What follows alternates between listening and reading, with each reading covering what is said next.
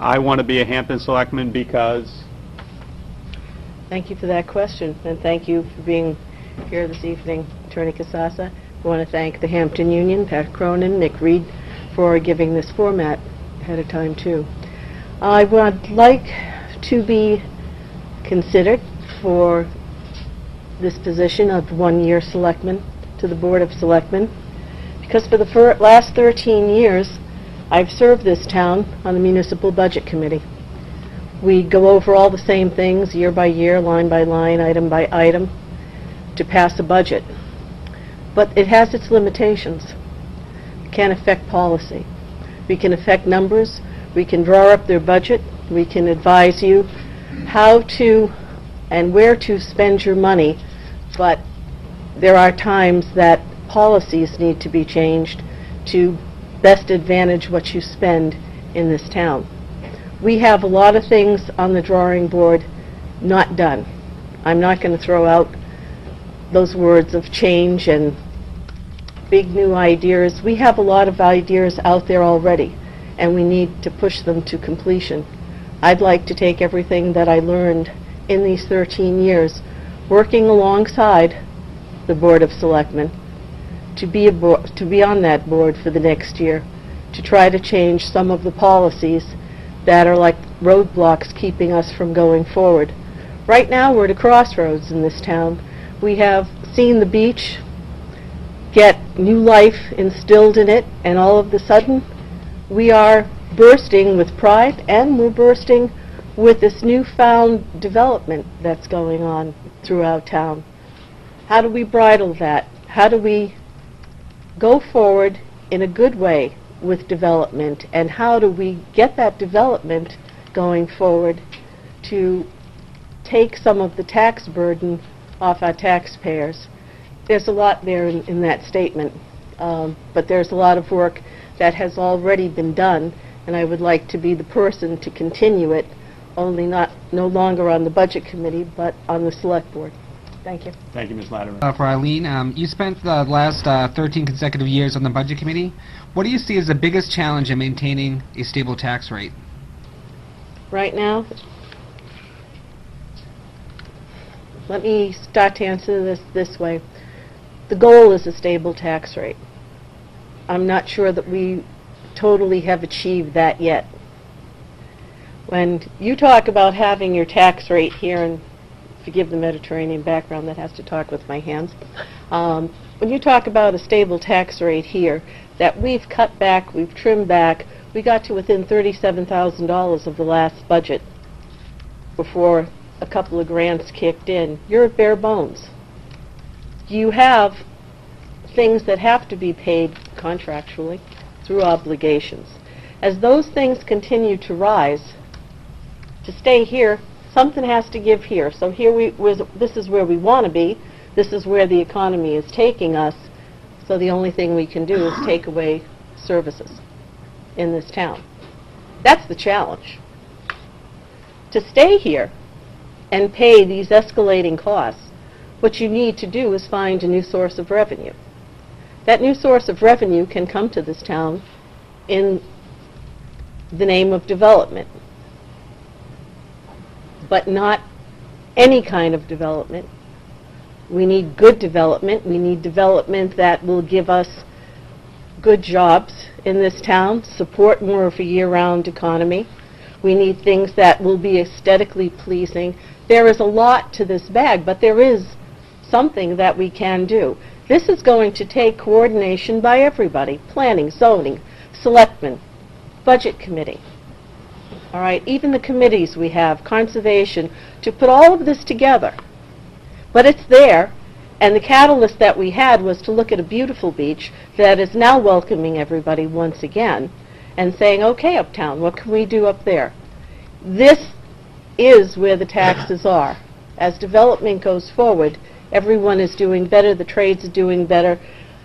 The money is going into the tax roll, or there's money going into the tax rolls from the properties that are now coming on board.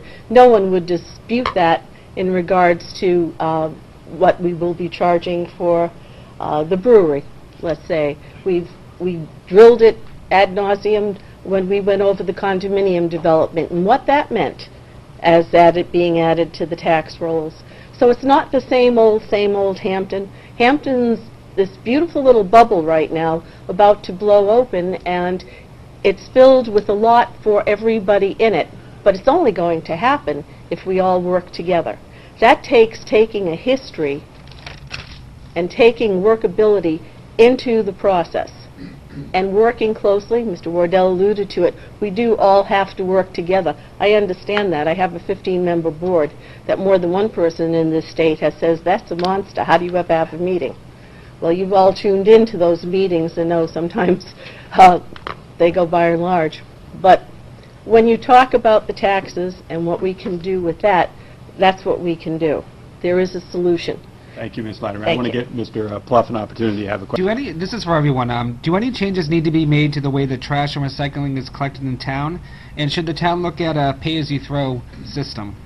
I'm going to tell you absolutely not would I look at a pay-as-you-throw, and I'll tell you why now. I have spent, there are those of you in this room and those of you watching at home who know I've spent a tremendous amount of time dealing with the trash and the recycling issue. I was not on the committee who gave us this warrant article, but I have been on the budget committee who has had to live with it. And as such, I have done my best to go out there and research and visit a lot of the possibilities and places that everything can go. It was kind of a process of looking at from the outside in to see what was best for us. In doing that, I visited places like Casella, I visited places like Eco Maine entirely and spoke to them to see what they were about. And I brought that information back to the community as information only to be explored by the Board of Selectmen, who has gone on to choose Eco Maine for the process. Along with doing that, I also read all the blanket studies for states like California, Massachusetts, and Maine, where there are communities that have bag and tag. Bag and tag is very successful in homogeneous communities. If you had a town like Kensington, it would work very well. It works very well out in the western part of the state of Massachusetts. It fails horribly in every single study in towns like ours where we open our doors to everyone. We pose ourselves out there as a worldwide resort, and that's what we get is the world. And with it, we are not all the same. And our visitors, for the most part, do not care about our trash. And in community after community where you did not have that homogeneity, you had absolute failure. Besides that, we've already invested close to $3 million. We have a commitment in this system. The problems that we're having is, should we have commercial trash or not to have commercial trash? Well, I'll tell you going a little bit further, because this town grew up the way it did in a non-homogeneous manner, with ever-changing zoning laws, with density that you see in city alleys. Not picking up the trash in commercial ventures would be a huge mistake. And if you would allow me, I'll tell you why. Just a few seconds, because All I got to right. get to Mr. Pluff. So That leaves, if you cease the commercial trash from the town picking it up, that leaves everybody on their own, every man for himself, to hire whoever, whatever, whenever. So if you want garbage trucks to be the focus of our town, then go that way. Besides that, our businesses pay a good deal of taxes to this town, and they've been operating for a long time with this, and it keeps our town clean. That's one of the biggest things that we throw ourselves out there with, is how clean our Hampton beaches are, how clean our Hampton town is. If you want to change that, then go ahead and vote to get rid of commercial pickup. all right, and with that, Thank thank you. you, Ms. Latimer. This will be for everyone. I mean, some people have made it the point that the state owes the town of Hampton, and Hampton needs to receive more for all the services that it provides for the state. How do you believe that goal could be achieved? Ms. Latimer, do you need to have the question repeated, or are you? If you would repeat it so I can answer it. Sure. It was just that, some people have made it a point that the state owes something to the town of Hampton for all that it provides, and how can the town hope to, equal that out and get what it deserves? That's what I thought. I wanted to hear that owes. Yes, the state does owe, and Selectman Bean did quite a bit of work this year in trying to tabulate exactly what is owed, and unfortunately it's in the millions, but the reality of getting that is slim to none unless we forge ahead in the future with better agreements. Was it the Memorandum of Understanding? MOUs. The MOUs. And we do that in a timely manner. I don't believe that either one of us has had much luck forcing the state to do anything. But we are cohabitating down there, and we do need to find a better operational mechanism to function with, because there are things that, as we push it back and forth, are deteriorating rapidly. So yes, we do need an MOU that has some teeth in it on both sides, and an MOU that can be done and done in a way so that it starts at the beginning of a year and doesn't get in place like in November after the season is done. It really doesn't do us too much good then. So yes, we do need to partner with the state. It won't be an easy road to do that. But as long as we stand on one side saying you should be doing this, and they're standing there saying, yeah, but you should be doing that, we're not getting anywhere. We've had year after year after year not getting anywhere. I don't think the progress will be as fast as we'd like it to be. There are millions owed, but we just keep making it worse by not coming to terms and some understanding that has some teeth in it.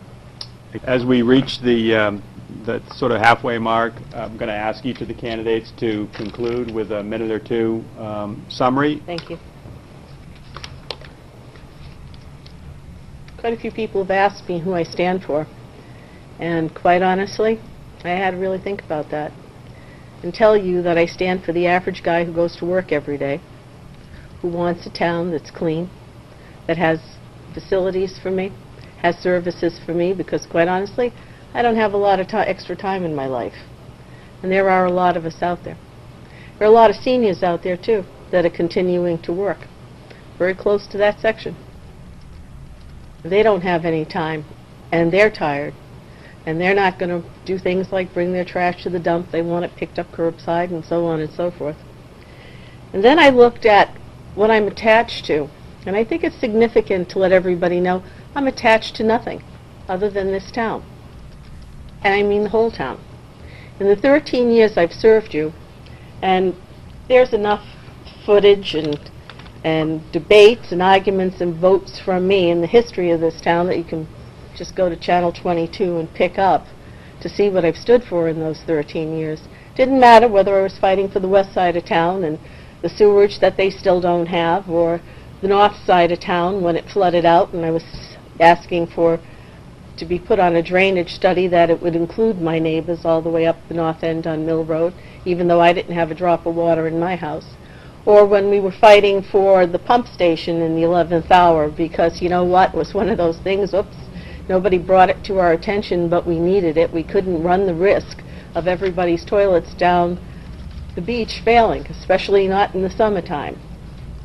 Also fought through the years for the big and the little things, all right? The times that we needed shippers, the times that we needed, and some of the bigger things in personnel, the times we needed to replace 4 firefighters.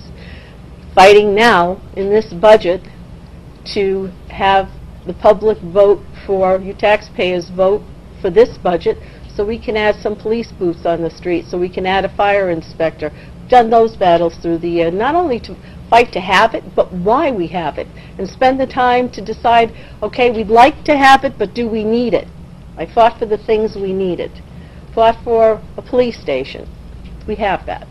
Fought for the fire station in multiple rounds and multiple designs, and fought even harder when we said we wanted to do the uptown fire station in 2 pieces. Fought to have that be one. If I can look back at a decade and say, I fought for a pump station, I fought for fire stations, I fought for a police station, I fought for 4 more firefighters to be put on board, I went out there, and I wasn't for the secession of SAU from the SAU 21. Just like I took on the trash on my own, I took on getting on that committee, and by the end I was totally convinced I was wrong. It was right. We should secede. We were paying 40% and getting 15% of the time. Now, we're getting 100% of value out of SAU 90, and we're saving money. I'm proud to look back at those things in the past decade that have come to fruition. All right, I'm going to have to ask you to wrap up. I will wrap up. Okay. Thank you very much. Thanks. And with wrapping up, I would ask for your vote so that now I can take everything I've learned from the Budget Committee and go forward to a policy board in the Board of Selectmen. I ask for your vote. Thank you.